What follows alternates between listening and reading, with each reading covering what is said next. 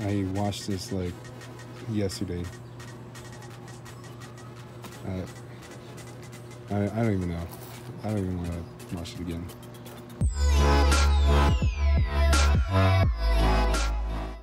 I actually have some, not bad news, but not good news either.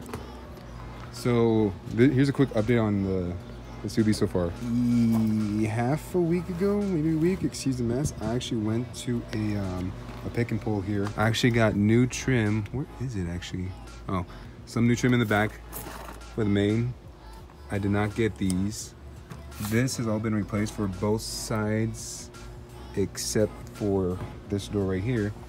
But the reason why I actually got these is because, let's see, whoever painted these before did like a decent, but then at that same time a half-assed job.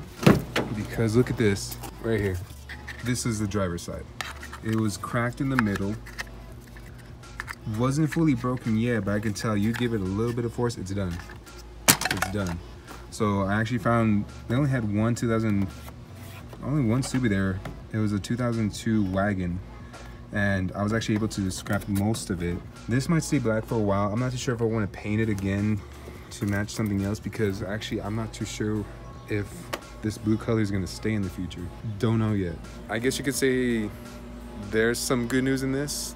So I got some new trim. One thing that happened was I was with a friend, Jeremy. You know, we were going somewhere, the car overheated. I've been so, with the drive from San Antonio to El Paso, I was so confident in this thing not overheating because, well, the time that I was there driving it, I saw no rises in temperature, and I got, not cocky, but I guess just a little too comfortable.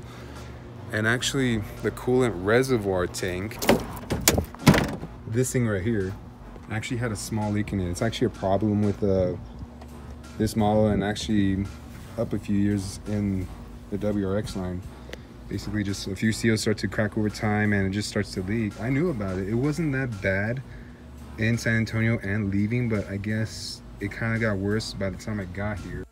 We were going a good distance. I was not paying attention to the temperature gauge, and well, finally when we kind of came to a stop at a light, I noticed what I thought was dust.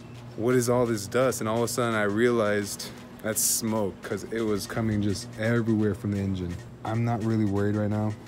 It's been sitting for a good week, I think. I move it back and forth every once in a while because I can, because I just don't want to drive it. I did order a new replacement. It's coming in soon. Well, I take that back. Where I ordered it from, they said it was in stock. A week later, I'm like, where is it? I also ordered fast day shipping. Called them. Oh, apparently it's out of order. Well, when is it going to be restocked? 2 to 3 weeks. So that kind of killed my mood in making a few videos. That's why this video actually took a while to come out, because I guess I just lost motivation after they kind of killed my vibe.